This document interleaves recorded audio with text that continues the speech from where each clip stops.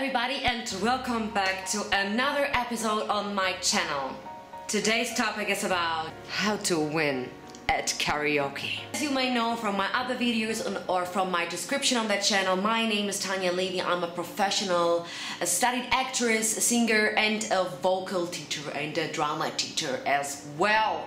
And I'm going to give you 5 tips how you are winning the next karaoke. Sing to impress. Recently I have been on a karaoke myself some few days ago, and I noticed some things even as a professional singer that has sung for a lot of years. Even I was very nervous at this day, and I noticed some things and I want to share my tips and advices with you. Number 1. I know, sounds stupid, sounds silly, but turn the aircon off. Most thing I noticed is there is whether an aircon or there is something that heats up. So what happens when people are singing with aircon is that warm air is going to be on cold air and your vocal cords will dry out. They're gonna swing against each other, vibrate against each other, and imagine what happens if your vocal cords that are dry are going to vibrate. You gotta get a little bit risky, you gotta sing like it's hot.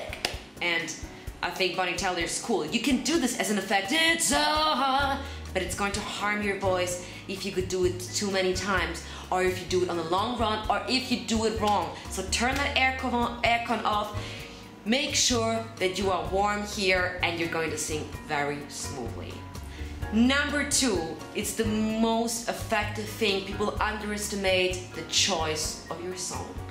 Because the choice of your song is going to represent you, your voice, and the sound of your voice. The choice of your song is important for you. Why? Because most of the time, people when they do karaoke are not professional. Let's assume they are not professionals. But how can someone that is not a singer sing pretty well? And there's a trick to it, and I'm going to share that trick to it. But only if you subscribe to that channel.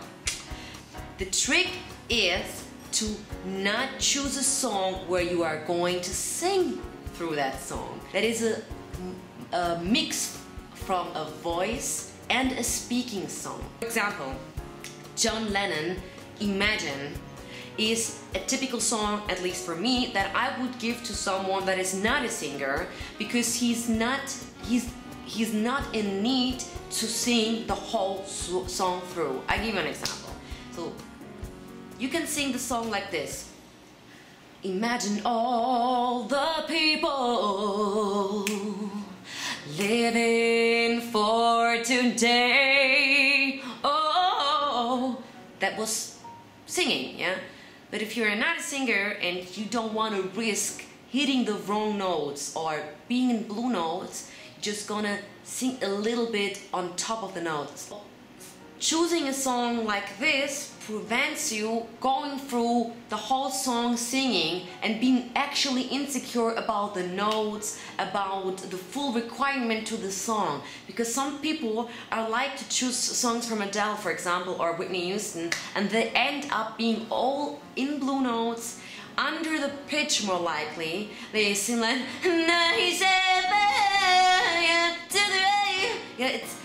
it will be not correct.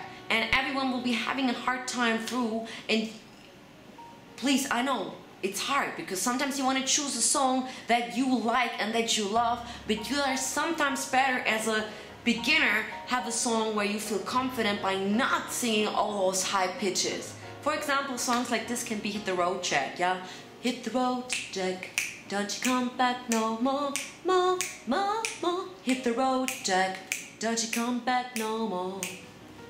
Pronto, you're only going to sing, attaching the note, going to sing the note, but not fully. You're not going to sing the note fully out, and you prevent yourself from, being not in the right pitch. Number 3, statistically, you're going to lose 25% of your potential by singing. It's a normal thing because people that are speaking or are in front of an audience or they are in their exams, they mostly lose 25% of that potential of this qualification or whatsoever. So you're going to have this percentage where you're gonna be nervous, you're gonna be exciting, you're gonna be maybe a little bit drunk while you have karaoke, whatsoever, or you have a pressure because there are friends in a new group, or they are your colleagues, or you want to impress someone, there is someone that you like, so whatsoever, it's going to affect your singing. It is true. That's the reason why people always say learn this thing 150% because you're gonna lose that 50%. So, but what helps you is always to stick to something that is quite easy in the beginning. So let's give an example. When I had this karaoke a few days ago, I was already being out of my typical schedule as a singer, and I didn't practice for so a long time because I was moving abroad, and that cost me a lot of time. So I was sticking to the easiest song that I know that I could do. I was nervous, I was being in a new environment, I hadn't practiced for a long time. I got a little bit influenced by that. So what I done is I took a typical song and I was singing this typical song. So even I chose a song that was quite easy, that I quite know, and that I know, okay, I will be singing this solid and it would be enough. I don't need to impress everyone. And maybe if I got more confident in all those groups, I can sing a song that is much more difficult and it requires much more effort. So go with the easy song in the beginning. Of course, practice every day, or practice is the key to success. So let's assume that you are a little bit tipsy, you are a little bit drunk, but your moment is going to come, and when you are a little bit tipsy and a little bit drunk and you suddenly need to start to sing, it can be a little bit tough, even for someone who is a professional singer and is singing and has some alcohol. He always can rely on himself, knowing that this will be quite right what he's doing. But if you are just a beginner, stick to the lyrics, you know? Because in the moment where you start to sing emotionally, that mostly is the moment where you lose it. But if you are singing the song and you stick to the lyrics, you concentrate on that lyrics that you know, yeah? But you concentrate on that, it will help you go through it, even though that you are tipsy or you cannot sing. So, for example, we're singing,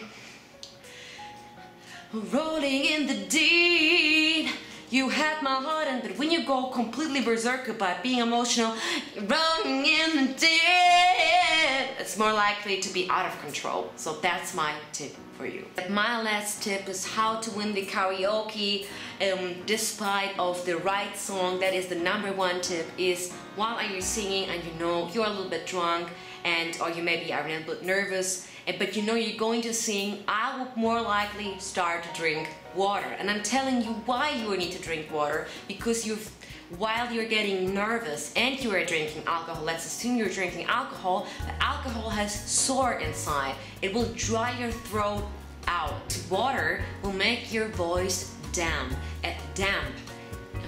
The German word is feucht, so it will be damp. That's what I found in English for that, what I wanted to say.